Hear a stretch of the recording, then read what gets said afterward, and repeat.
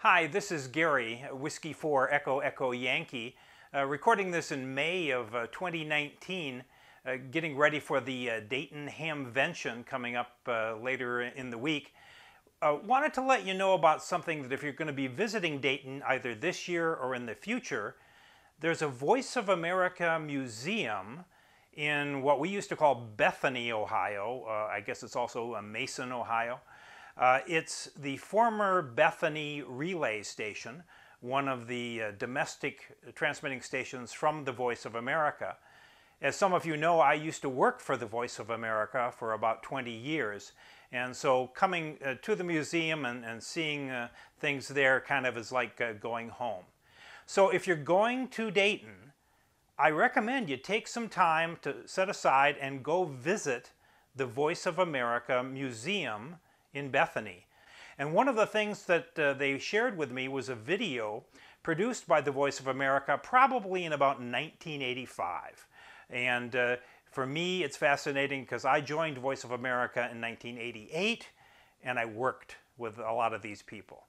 So let me share with you about a half-an-hour video right now of the Voice of America from the mid-1980s, courtesy of the Voice of America Museum in Ohio.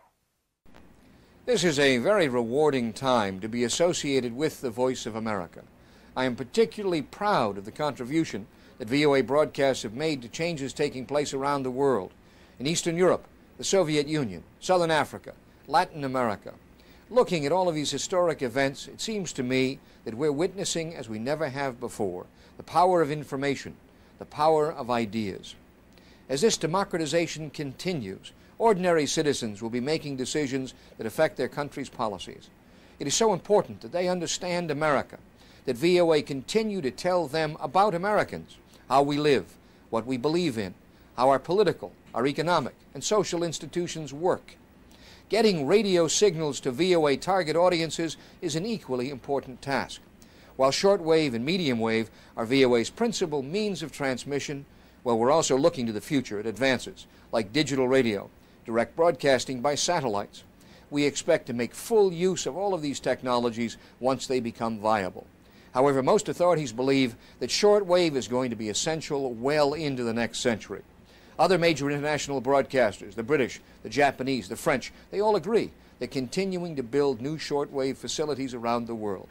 Shortwave is also darn cheap. It costs VOA less than 2 cents a week for every one of our 130 million regular listeners. Whatever the method of transmission, reaching VOA listeners takes the intelligence, the skill, the commitment of highly trained men and women to get the job done. This is the Voice of America, Washington, D.C. Dawn. Signing on. Radio signals from the Voice of America, carrying Hindi to South Asia, Spanish to Latin America, Arabic to the Middle East, Russian to the Soviet Union, Swahili to East Africa, Mandarin to China, French to Africa, English to the world. News and information in more than 40 languages, delivered instantaneously, unchecked by national borders, reaching millions every hour, every day. This is the story of how VOA gets its broadcasts to listeners on every continent. A story of powerful radio transmitters, of giant relay stations, of antennas, of satellites. A story told by engineers and technicians who operate America's global radio network. This is the Voice of America, Washington, D.C. Stand by, please. Stand by, mic 3. Ready, cart 1. And here is the news from the Voice of America. Roll it. Stand by, mic 3. Give mic. At the VOA, we're concerned with worldwide communication. I'm here to ensure that the audio is clear, that it is clean. So they want the quality at this side to be as nearly optimum as possible. I work with microphones, the telephone systems, satellite links.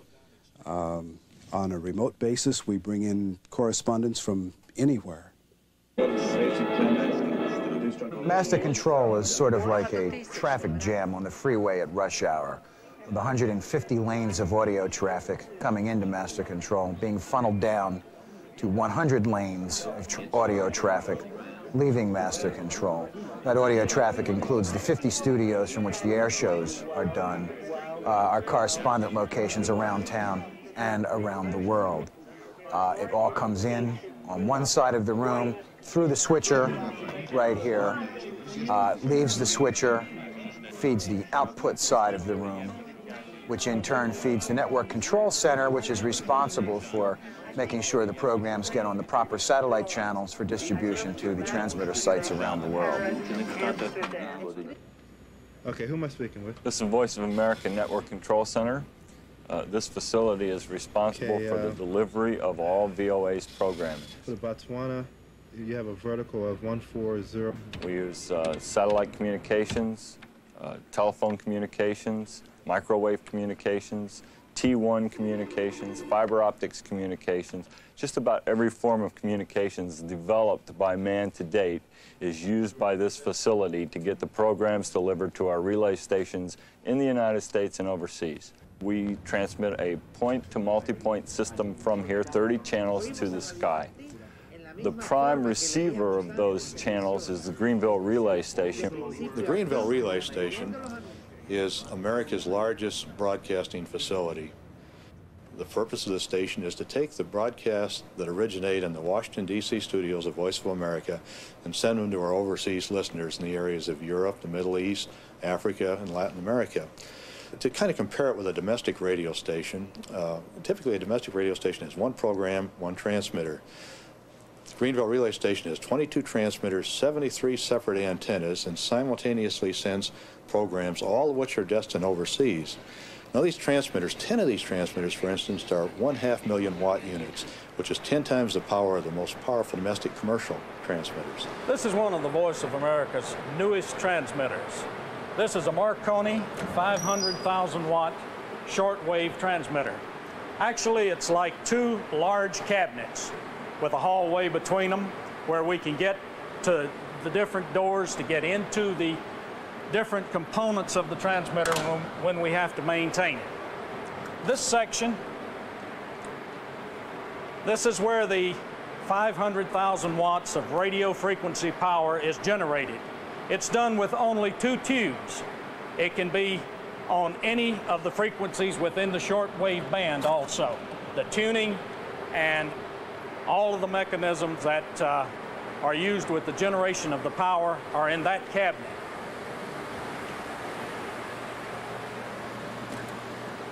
In this cabinet, we have the tubes that put the program on this radio signal. The method of doing this is the latest state-of-the-art method called pulse width modulation. It has been incorporated in these transmitters because of the tremendous power savings that we can realize by using this type of modulation. Up front, we have the control section. We have microprocessors, we have transistors and integrated circuits. All of this is state-of-the-art. We have memory storage for the different control functions, and the metering is done at this point. So what we have here is probably one of the very most state-of-the-art transmitters around. The advantages of shortwave radio are that you can broadcast very long distances with it. The problem that you have with the kind of radio that we in the United States are generally familiar with and listen to, such as FM and AM, are only short distance kinds of broadcasting. Shortwave, on the other hand, is broadcast by using the reflection of your wave from the ionosphere. So basically you're beaming your wave up and reflecting it off the ionosphere, and it can come down maybe 1,000 kilometers or more away from where your broadcast station is. And as a matter of fact, it doesn't only have to come down one time, the phenomena is indeed repeated. You indeed get a reflection once the signal comes down the first time, and you get it bouncing off the ionosphere a second, and a third, and even more times. So it's not uncommon using shortwave radio to really get tens, potentially, of thousands of kilometers distance. It's much like being an artillery officer, because I have to figure the trajectory of the radio signal as it goes up 300 kilometers above our Earth and reflects back to the location where I want to be heard. If I calculate my angles wrong, I will either come too close or too far. And how HF radio really works is the design of an antenna that is like an artillery piece that fires the energy at the correct frequency and the correct angle to go into the ionosphere. It would be very simple if the ionosphere were a nice, smooth, reflecting surface like a mirror, for example. But it's not. And this complicates our life considerably because it's a statistical process in the sense that the ionosphere changes continually from day to night, from season to season, and even on a much longer 11-year type of cycle. The solar energy that creates the ionosphere is primarily in the ultraviolet bands. And this energy that comes from the sun is primarily from small spots. Actually, they're not small. They're even larger than the diameter of the Earth. The Earth could drop into these spots on the sun. The sun actually has other phenomena that are associated particularly with the sunspots. And these are gigantic eruptions of energy called solar flares. Huge amounts of gaseous material will loop out from the sun's surface, thousands of miles. With this occurrence, vast amounts of X-ray energy and gamma-ray energy are released. And when that happens, we lose the ionosphere so that for the time that X-ray energy is coming from a flare and is striking the Earth, no shortwave radio broadcast can occur on the daylight side of the Earth. It completely blocks all bands. Going through this amorphous mass that's changing from moment to moment, from day to night, sometimes being there and sometimes not even being there, it makes the problem of delivering an HF signal, a high frequency or a shortwave signal, to a target audience very difficult. By our work through predictions and modeling, we should be able to deliver a better quality signal, meaning it's stronger and you can hear it more often. We need to select the best antenna, the best direction for the antenna to point, and the best location for an antenna to be to get our signal. And we want them to get a good, strong signal that it doesn't go in and out, it doesn't fade, and there's not a lot of static on it.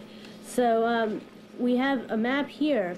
Now, what's yellow on here is what we try to design to, and what we consider here yellow is a good signal. Yeah, you'll hear some very light static in the background and a fade or two, but it's a very good high-quality signal, what you typically hear on a shortwave radio. Right, and if we're trying to hit an area, we want it to be yellow. And the green is what we consider our secondary level of signal, and that's a little less than yellow. It's got more static, you can't hear it as well, and the music doesn't sound very good on green. You tend to lose words from time to time, that sort of thing. Right. Yeah. And then red is a very strong signal. It's almost like listening to an AM or FM radio. Perhaps two of the biggest aids that come to my mind to help people try and increase their enjoyment of shortwave listening would be, number one, the use of an outside antenna. In many parts of the world, people live in apartment buildings. These apartment buildings tend to be made of concrete and steel construction. This kind of construction is actually like a shield around the radio. Shortwave radio has to be out in the air, and it's not practical to put the radio outside, so put the antenna outside. The other hint would be just very carefully tuning the radio. And this is the tuning knob on this particular radio. You have to be patient in tuning this. It's not an easy, rough process. It must be done very slowly and very, very carefully. Because remember that the shortwave stations seem to be very close together. In fact, they are close together. And it takes a very gentle hand on the knob to separate them properly. Hi, my name's Charles Oakley. This is my brother-in-law, Roy Briley. We are riggers here at Voice of America in Greenville. I've been here about 11 and a half years as a rigger. Roy here has been here longer than I. How long have you been here, Roy? 17 years. 17 years.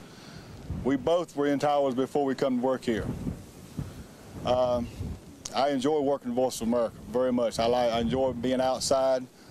I enjoy the challenge of tower work. The main type thing that we do here is a preventive maintenance schedule. We try to do preventive maintenance. We do have emergencies. Ice storms, rain causes some problems, and broke insulators and different things, but basically we do our work on a once-a-year maintenance schedule. The big thing with our climbing here, though, is safety. We do get in some pretty bad spots at times, pretty bad shape.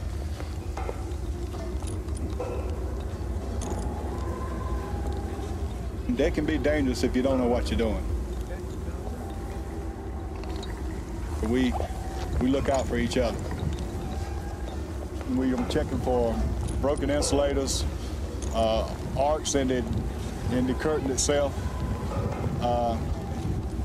rusted cotter pins. We change out rusted cotter pins every time we see one, every now and then. Basically, the work's good, and you can really enjoy it as long as you take your time and be safe with the thing. So I reckon I better get on and do what I got to do before they won't bring this one up. I think this antenna comes up very shortly.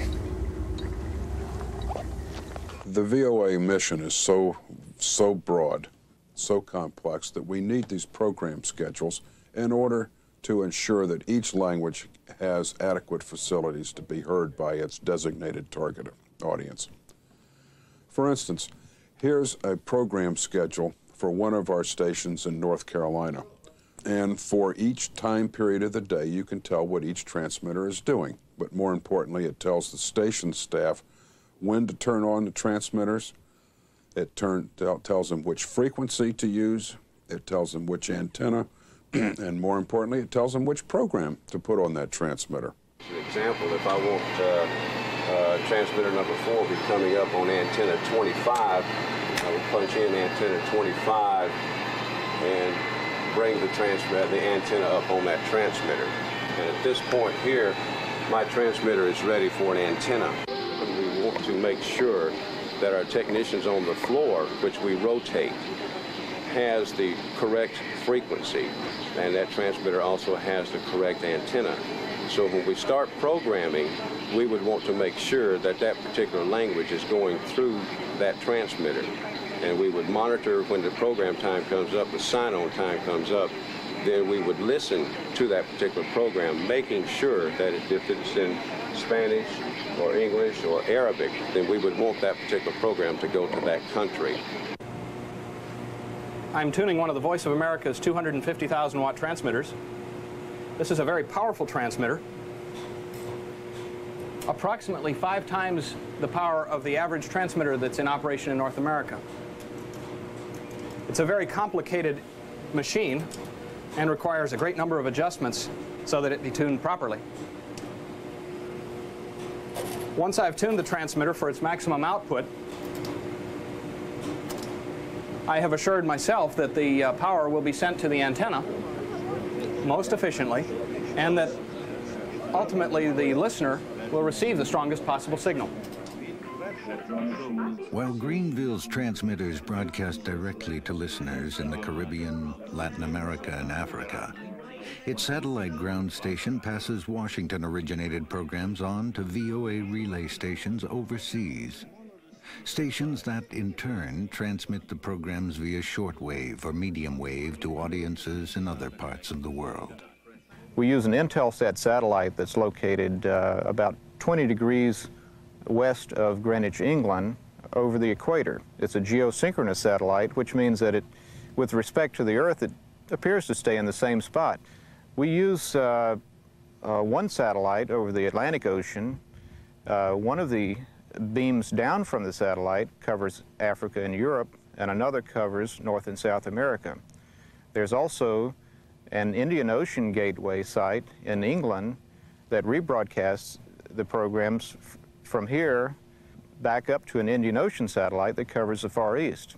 Las temperaturas en otras ciudades de los Estados This site here in Greenville is a gateway to the world for Voice of America. Hello and welcome The to VOA the Voice Relay of Station America Network magazine show in consists of Washington. 15 stations around the world.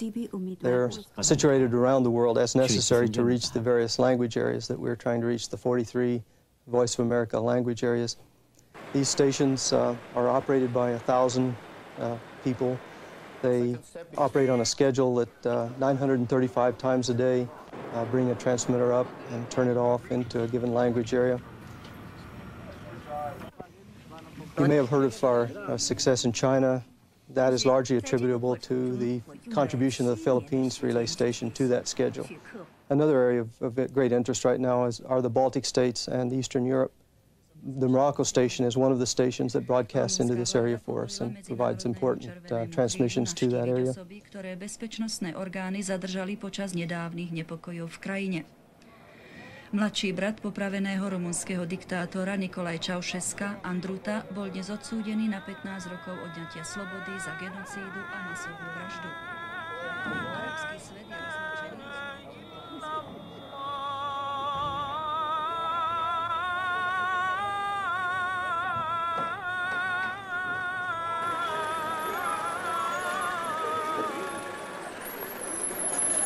The thing that makes Morocco unique is the people, the ethnic differences that you have here. My major responsibilities as a station manager are to get the signal into the target area in a reliable, quality manner, and making sure that the timing and the signal strength is what it should be to give our listeners the best quality signal we can. We do this on a 24-hour-a-day basis, 7 days a week. Your memo is here. Cancellation is here. We resume normal operation on Tanger 8. Can we go talk to those? The Morocco station has 10 antiquated transmitters, very hard to obtain parts for, very inefficient transmitters, very low power. We have antennas of a very old design. We have great difficulty competing with the other major broadcasters with their newer and more powerful equipment. So for this reason, we have a construction project to build a new station in Morocco that will service this area more effectively. The typical VOA shortwave relay station is probably comparable in size to a small town. Back when we negotiated our treaties with the host countries, we always requested large amounts of land. And in fact, in Morocco, we have 1,500 acres. In Thailand, we have approximately 1,200 acres. That's a humongous amount of land, and it is necessitated by the number of antennas that we need.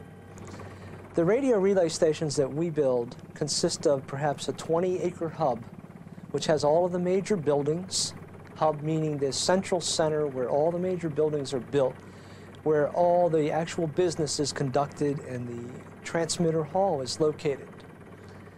The rest of the relay station is composed of the antenna field, which fills the remainder of that 1,500 acres. Now, the relay station itself is perhaps analogous to a small town because it has all the requirements that you would ever have in building a town. Now, this is located far away from everywhere, so we have to create the whole infrastructure to support the station. We have to bring in the electricity, the water, and then we have to create our own sewer treatment plants and everything that goes with it. It's an area where it's very normal to have 90-mile-per-hour winds to 100-mile-per-hour winds in the summer, very dry. Our earth is very much in demand here. There's a lot of agricultural land surrounding the site where we can't use it as borrow area. So to build this station, we had to make up man-made mounds of dirt to build on top of it. Now, that entailed approximately 86 pieces of equipment, 470 people working 20 hours a day for 7 days a week over a period of 3 years. Now, the building itself is just one piece of a puzzle. We have other buildings to support this building, but the main element of the station, of course, is the transmitters and the antenna. That's the name of the game. We're going to transmit out of here. These antennas, some of them will be over 500 feet high. When these antennas are complete, the entire site laying on top of this mud flat here is actually going to look like something out of space. It's something huge, and it's also beautiful. Our current training program was set up about a year ago, and basically deals with the technologies that the local employees are going to need to simulate the technology that they're going to see with the new equipment that's going to be installed at the new facility to open in 1993. The other side. This is being done through classroom, through a certified technical course presented on an 8-hour-a-day basis here at this facility. Armature is movable. Okay. The other one is. Attending these training classes will understand our equipment better. You know what you're doing. It will help us easily troubleshoot the transmitter and go to really directly to the point of failure. And attending these classes, you know what you're doing, really what you're doing, not just pushing the buttons. You know what you're really doing to the transmitter. A devastating winter storm rages across northern Europe. Transmitting facilities at VOA's Wolverton relay station in England are damaged. Programs intended for Eastern Europe and the Soviet Union will be lost unless another station can transmit them. A cable for help arrives in the Tangier control room. It is shortly before the station must make routine frequency changes for its own broadcasts to the Middle East. They're unable to carry the program. Some of their transmitters are down, so we're reviewing the schedule as the information comes in to see just where we can, if it's consistent with what we have on the air now, and we can put that on the transmitters, and we'll acknowledge to them that we'll get it on the air. And it came in a very critical period of time, when, crews are changing, changing the shifts. Transmitter was scheduled at 1600, and we had to come, that transmitter was 1600. The staff and its antiquated equipment must take on an additional operating schedule. Extra transmitters must be activated and tuned, antennas switched and frequencies changed, all within minutes. A difficult problem for the station. It will take something like 5 minutes for the operators to go inside and change the coils and do the necessary for transmitter to tune on 9.7. Yes, they'll have to switch the power off, put their grounding sticks on there before they can touch any of the... It's electrically hot as well as physically hot. There's quite a bit of heat involved in the area of the transmitter. We had to go inside the transmitter to preset, if we can say, the transmitter. And that took some time, because it's, as I told you, it's not a routine work that we usually do.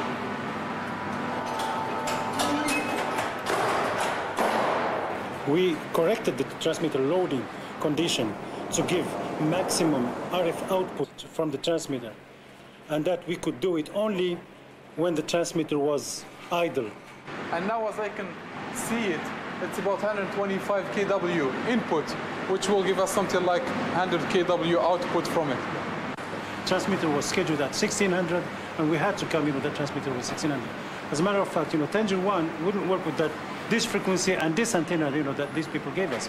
And we had even arcing inside the transmitter, And we had to have that transmitter ready in a short time, and yet noise-free, problem-free. In this period of time, I have to change. I have 30 seconds to make my change.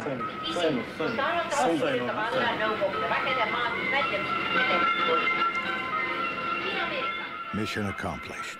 The programs for Eastern Europe, the Soviet Union, and the Middle East are on the air.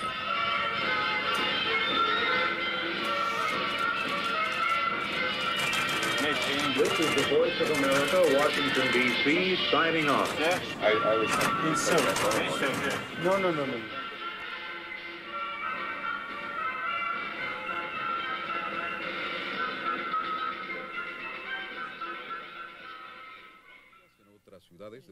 And so it continues. around the clock. Throughout the year, a flow of news and information from America to tens of millions of listeners around the world, delivered by the people who operate VOA's global radio network. This is the Voice of America. The following program is to Czechoslovakia. The following program is in Farsi. This is the Voice of America broadcasting to Africa. The following program is in French. The following program is in Hindi. This is the Voice of America. The following program is in Amharic. The following program is in Spanish. The following program is in Arabic. The following program is in Cantonese. You are listening to the Voice of America, Washington, D.C.